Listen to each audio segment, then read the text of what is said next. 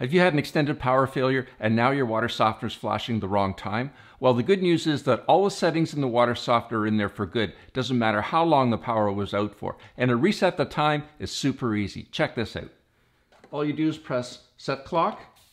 The hours flash. You can use the arrow up or the arrow down. Now just be careful. The AM and the PM is in the top right hand corner. It's a little bit hard to see sometimes, so just make sure you check that out.